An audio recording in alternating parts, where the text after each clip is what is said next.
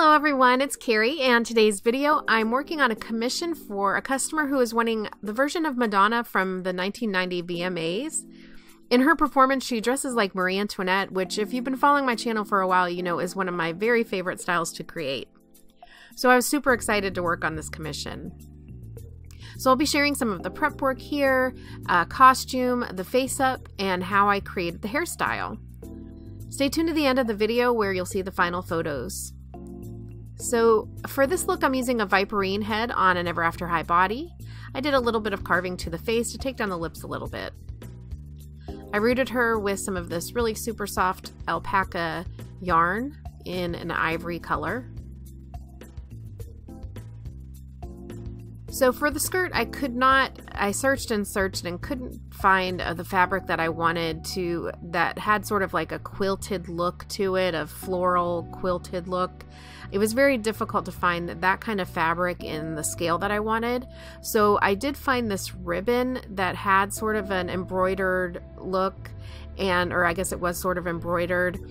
And I ended up using some of the iron-on it's sort of like a glue. It's like an iron hemming fabric or tape, and you iron it on. So what I did is I adhered that ribbon to the skirt using a flat iron. So here I'm using this tool that I have by I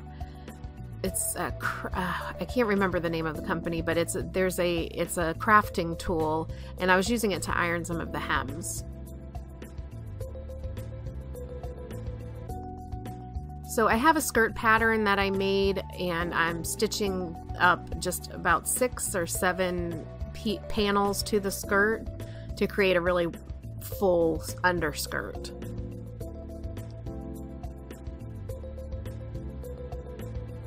For this one, I pulled out my sewing machine, which I rarely do. It's really hard for me to use a sewing machine for very tiny stitches, but if I'm doing a skirt like this, it really does save time.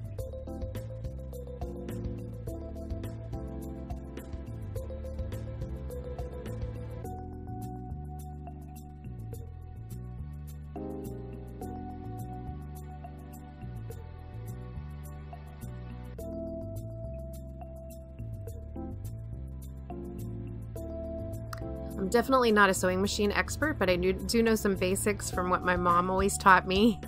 I have this Project Runway Brother sewing machine, which I absolutely love. I used Singer for many years and always had to replace it.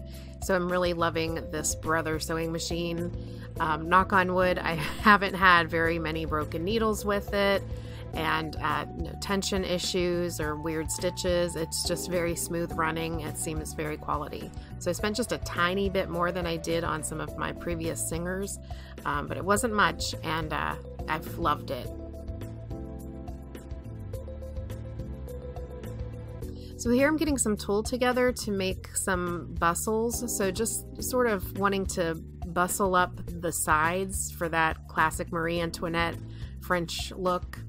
And what I did is just gathered up some tulle and then stuffed it back with some tulle, because otherwise I would have used some cotton, but I didn't have any, so I just used it inside of itself to create these little bustles for her hips.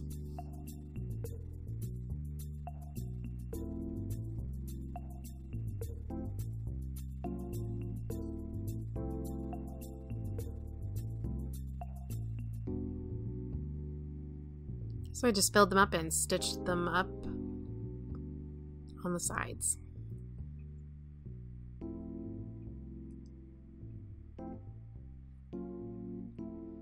And these bustles went over the underskirt and sort of between the underskirt and the overskirt. So I did the underskirt had the pattern on the front, and then I stitched on some side panels to the corset to all go over that underskirt.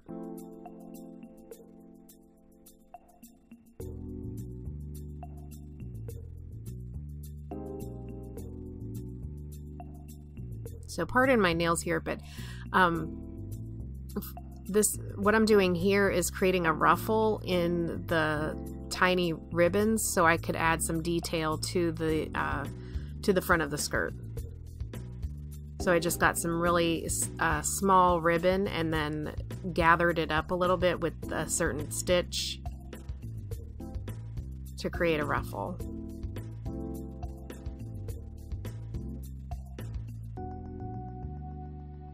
So it's hard to see here, but it's just ruffling up that ribbon.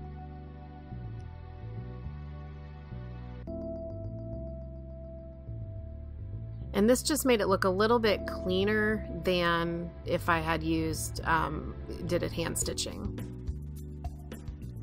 So getting ready to do the face up, here I'm showing some of the pencils that I'm using. I'm using a variety of Faber-Castell Art Grip Aquarelle for very tiny lines. Previously I was showing some of my vintage Derwents, and then I'm also using some of my newer Derwents. These are all watercolor pencils. I'm using my 3 favorite erasers. They're just different firmnesses, I guess you would say, if that's a word. Some of them I like to use small, very small erasers for some of the details, and sometimes I want it to be a little bit harder, and sometimes to really get rid of some of the marks, but usually I want it to be kind of soft so it will be more delicate. So I'm just showing some of the other products I'm using, my favorite paint brushes.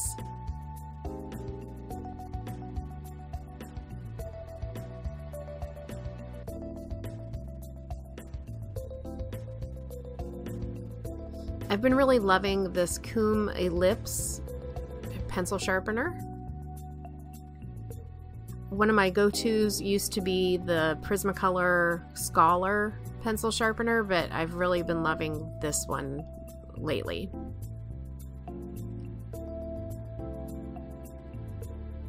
So my first sealant process wasn't that great. It wasn't really picking up the white. As you can see, but I'm still pushing through it. One of the things that I teach in my classes is that your first layer of sealant isn't always going to be the best. You're going to have to do numerous layers of color, so I just push through that first layer if it's not perfect and just apply the color, and then once you give it another few coats after you've added the first layer, you'll really feel it coming back a lot better. You'll feel that tooth build up a lot better. So don't distress if it's not picking up the color with your first try. Just know that when you add a couple more layers of sealant, it's going to start working better for you.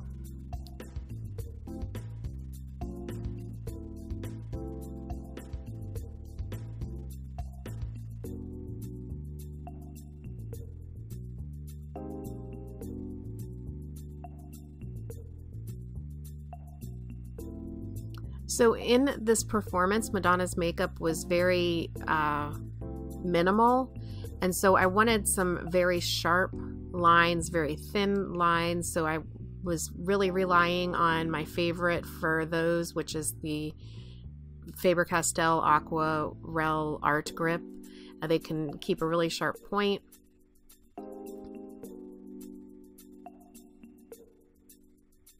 And now I'm going in with some Pan Pastel for the lips.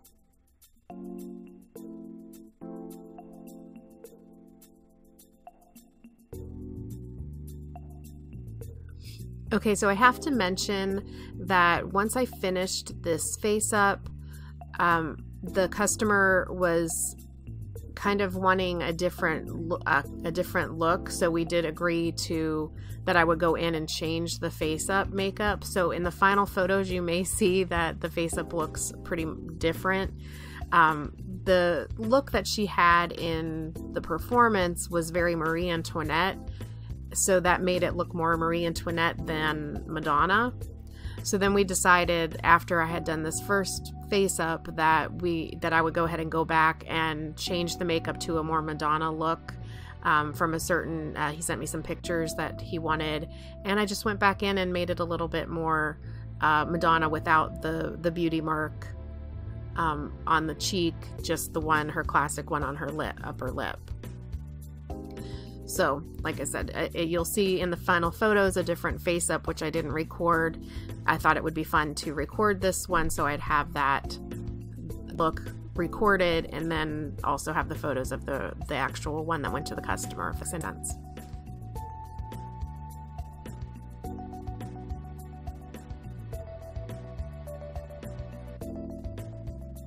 So I'm adding some blue and sort of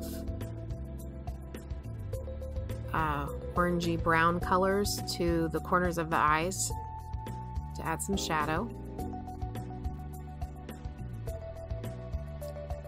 So I want to mention, for more close-up customized learning, check out my Patreon, where each month I'll share a doll customizing tip, monthly close-up videos, step-by-step tutorials, game-changing learning modules, and insider info. I have an entire library of rewards of these kinds of things that have been building up over the past couple of years.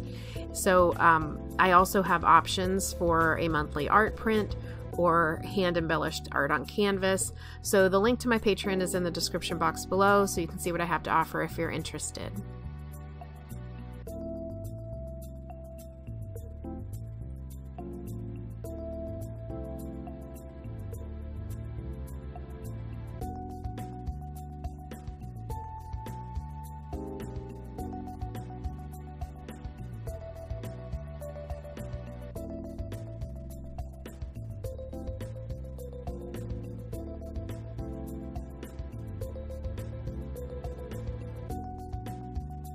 So lately I've been very into adding more color to the overall face, and I feel like it builds up this really interesting skin tone.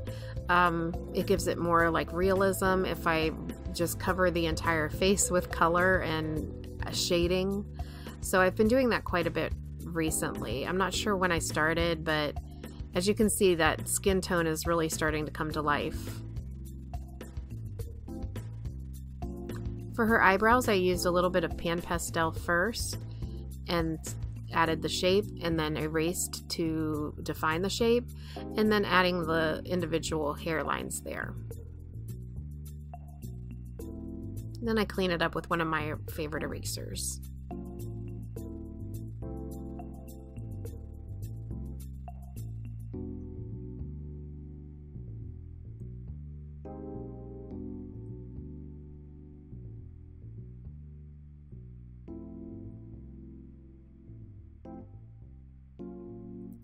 So I also want to mention, in the description box below, there's a link to Skillshare. This is where I have 2 classes so far for beginners on hair rerooting with yarn and beginner face-up step-by-step. Skillshare is a great place for those who want more structured learning, because the classes are formatted in learn at your own pace, short, easy to follow lessons. So you'll find the link to Skillshare in my description box, where you can sign up for 2 free months.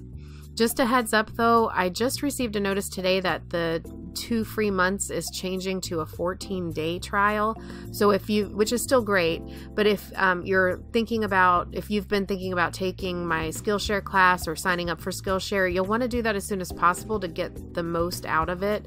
I believe it's after September 30th. It'll be the 14-day trial instead of the 2 free months, which is still worth it, but like, you could really take advantage of the more of the great classes they have with the 2 free months, of course.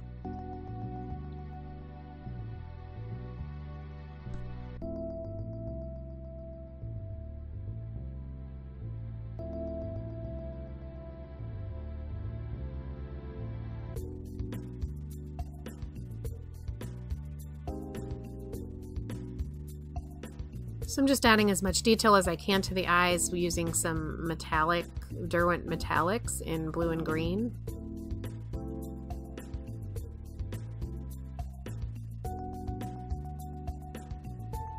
And kind of shading in the eyeballs, making them look more like eyeballs and not flat.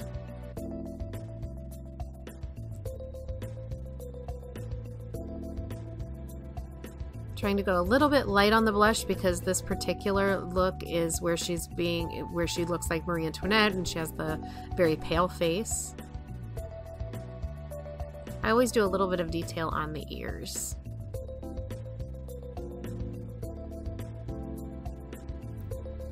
So by the way, in my next video, it'll likely be another in my series, the Working Doll Artist series, where I share insight and tips from my experience in being a full-time doll artist.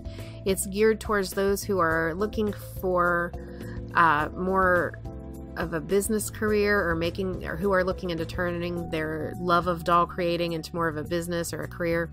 So the videos are usually based on your feedback, so let me know what kinds of questions you have for those. And the first video in the series was how to create your doll art style, and the second was tips for being a full-time doll artist. So I hope you've been enjoying those. I really enjoy the conversations in the comments, so thanks so much for all the interactions there.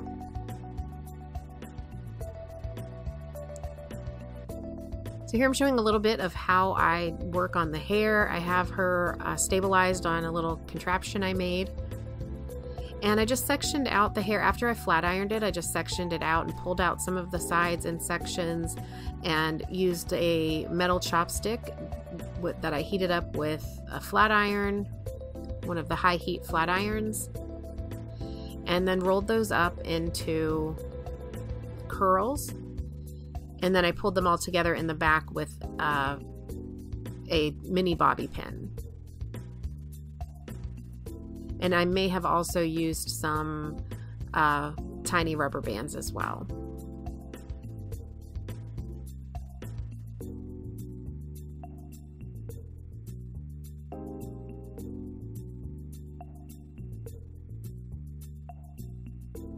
So that chopstick is very hot, and I should be using some of my little rubber finger covers, but I just tend to work better without them.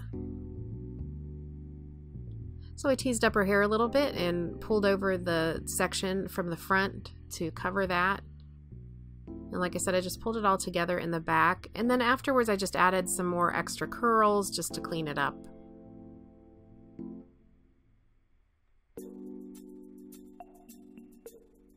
She has a little bit of a wave in the front there, so I was adding that. And here are the final looks, or the final look. So I hope you enjoyed this video. If you did, I'd love it if you gave it a thumbs up and subscribe if you haven't already. Thank you so very much for watching. I hope you all are doing great. Thank you so much. Talk to you soon. Bye.